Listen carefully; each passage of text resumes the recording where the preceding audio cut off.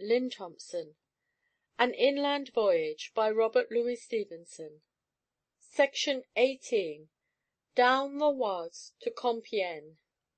The most patient people grow weary at last with being continually wetted with rain, except, of course, in the Scottish Highlands, where there are not enough fine intervals to point the difference. That was like to be our case the day we left Noyon. I remember nothing of the voyage. It was nothing but clay banks and willows and rain, incessant, pitiless, beating rain, until we stopped to lunch at a little inn at Pimprez, where the canal ran very near the river. We were so sadly drenched that the landlady lit a few sticks in the chimney for our comfort. There we sat in a steam of vapour, lamenting our concerns. The husband donned a game-bag and strode out to shoot. The wife sat in a far corner, watching us. I think we were worth looking at. We grumbled over the misfortune of La Fère. We forecast other La Fères in the future, although things went better with the Cigarette for spokesman. He had more aplomb altogether than I, and a dull, positive way of approaching a landlady that carried off the india-rubber bags. Talking of La Fère put us talking of the reservists. "Reservery," said he, "seems a pretty mean way to spend one's autumn holiday." "About as mean," returned I, dejectedly, "as canoeing." "These gentlemen travel for their pleasure?" asked the landlady, with unconscious irony. It was too much. The scales fell from our eyes. Another wet day, it was determined, and we put the boats into the train. The weather took the hint. That was our last wetting. The afternoon fared up.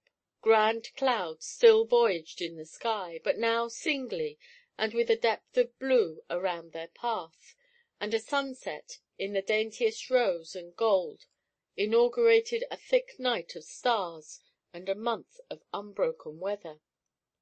At the same time, the river began to give us a better outlook into the country. The banks were not so high, the willows disappeared from along the margin, and pleasant hills stood all along its course and marked their profile on the sky. In a little while the canal, coming to its last lock, began to discharge its water–houses on the Oise, so that we had no lack of company to fear. Here were all our old friends, the Deo Gratias of Condé, and the 4 sons of Aymon, journeyed cheerily down–stream along with us. We exchanged waterside pleasantries with the steersman perched among the lumber, or the driver hoarse with bawling to his horses, and the children came and looked over the side as we paddled by. We had never known all this while how much we missed them, but it gave us a fillip to see the smoke from their chimneys. A little below this junction we made another meeting of yet more account, for there we were joined by the Aisne, already a far–travelled river, and fresh out of Champagne. Here ended the adolescence of the Oise. This was his marriage–day. Thenceforward he had a stately brimming march, conscious of his own dignity and sundry dams. He became a tranquil feature in the scene. The trees and towns saw themselves in him as in a mirror. He carried the canoes lightly on his broad breast. There was no need to work hard against an eddy, but idleness became the order of the day, and mere straightforward dipping of the paddle, now on this side, now on that, without intelligence or effort. Truly we were coming into halcyon weather upon all accounts, and were floated towards the sea like gentlemen. We made Compiègne as the sun was going down, a fine profile of a town above the river. Over the bridge a regiment was parading to the drum.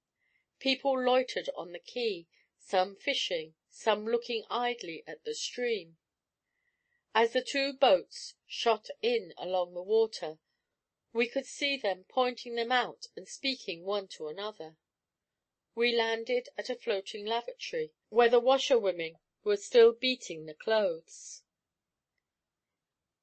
End of Section 18